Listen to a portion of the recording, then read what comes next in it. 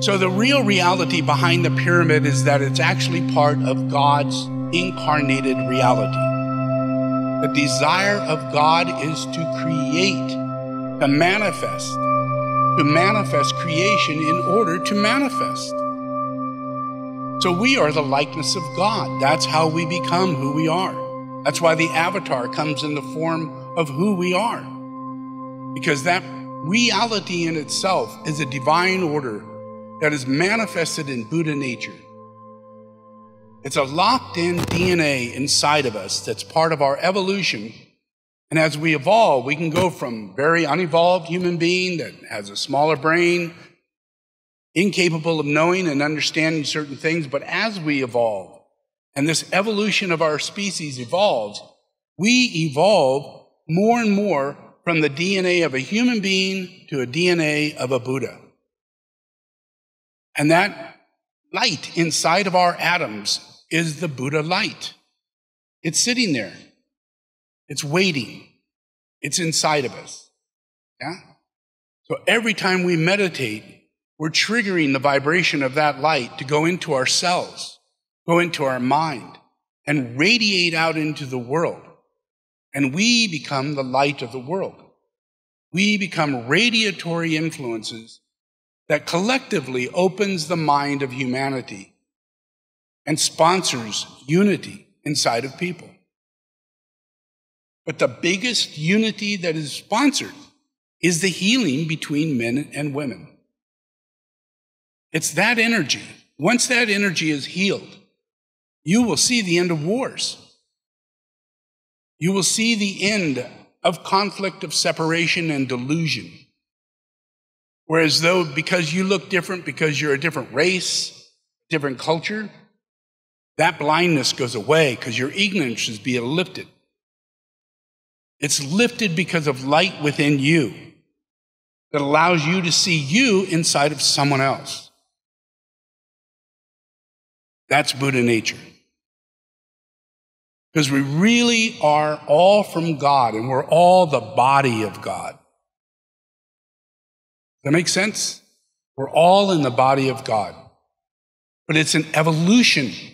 It doesn't happen overnight. You don't go, bam, I'm super initiated. I've done that. But there are levels of initiation that takes place. A science that is divinely manifested and in order in the earth, just like it is here. Well, it's not there anymore. The picture of the earth and the moon. All of that is already there all the time. And we have around the earth pyramids that are left over from ancient cultures that have gone through this process. And as we reunite into that, we're actually healing the energy between men and women.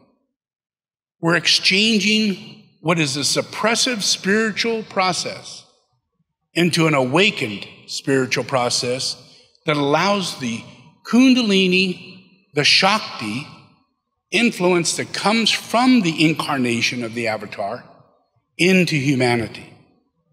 A bridging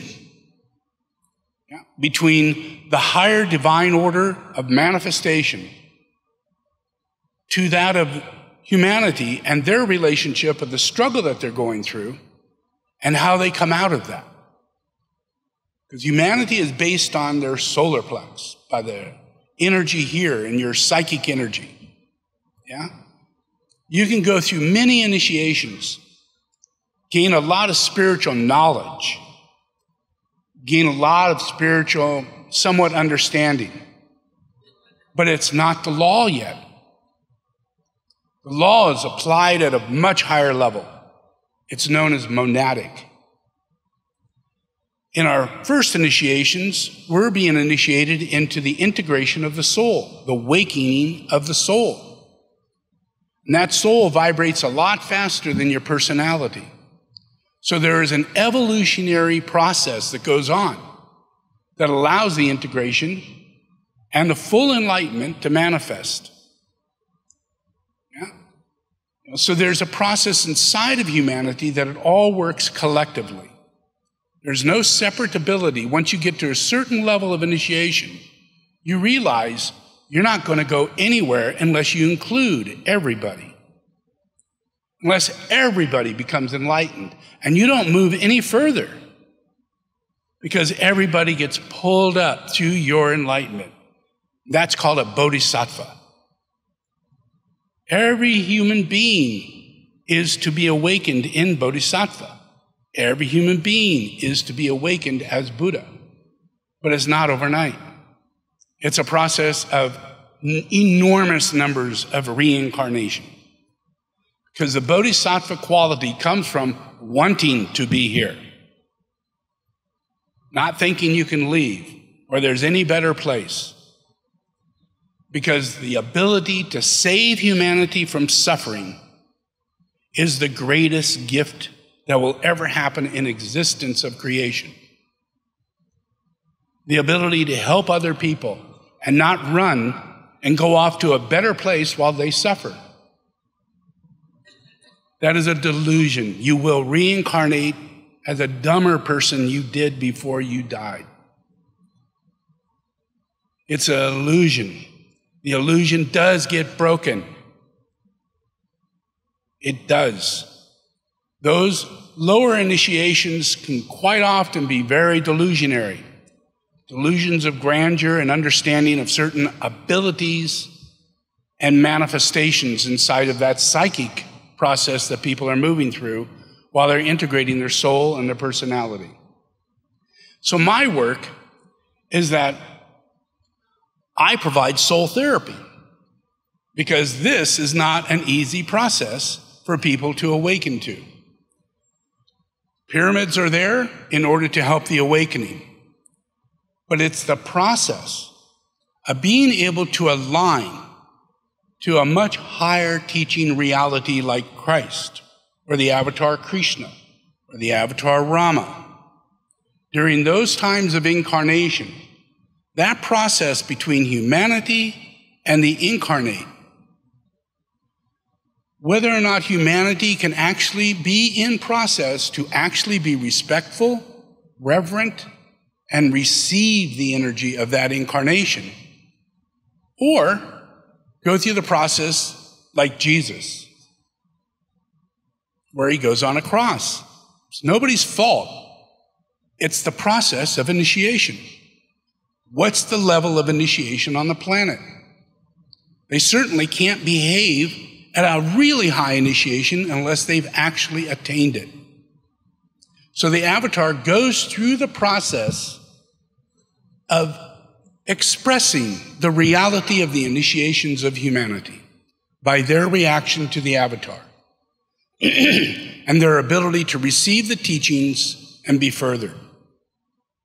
So throughout all the incarnations of the avatar, humanity has moved one step, another step, another step. And that's how we get our initiations. We get our initiations that come from God. Through the incarnations of God, just like imagine Jesus goes on a cross. Imagine how high of initiation that must be. But did that initiation happen in Jesus, or did it happen in the planet? Did the whole planet get initiated at that moment in time? And did we change our clock to designate that this is now the time of Christ? We're all the body of Christ now. Whether we want to believe in any religion or not, the premise of the initiation is how humanity takes evolution and goes through evolution. So it's that process. We're now in the process to where a quickening of a recapitulation of those initiations are taking place. That means that here I am incarnated and I'm doing what I'm doing, but at the same time, I'm overshadowing large numbers of initiates, like Patriji, who's overwhelmed over the idea of building pyramids and meditating and helping people to be furthered into pyramids. While at the same time, I'm impressing upon the planet for that to happen, for large pyramids to be here by the year 2010 to the year 2015. They're here. And they're under my name.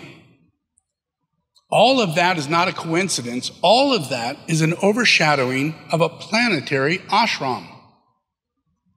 not a process where a few people are manifesting into initiates. The whole world is initiates, and the whole world is in the ashram, and the whole world is going through a process of awakening. And there's nothing in this world that we can't change. So as we move into cooperation, to where we're attracted to actually meditating in these pyramids, now that they're here, when we do that, we actually clean up our past life karma. It becomes absorbed in the light of our soul, transmuted and transfigured by the change of our personality. And every time our personality changes toward more love, that means God has forgiven anything of the past and continues moving us forward quicker because we're in a state of cooperation. We're cooperating with God. That's all God asks, is for you to cooperate. God provides the science. God provides the initiations. God provides his only son in order to make sure that everything is in the light of initiation. And it's never in a material reality. It's coming out of the material reality. So when we put pyramids on the planet, they're there for personal and planetary healing. They're there for the planet to heal because it has the ability to not only heal and awaken the soul in a person, but to heal and awaken the soul in the continent, in the nation.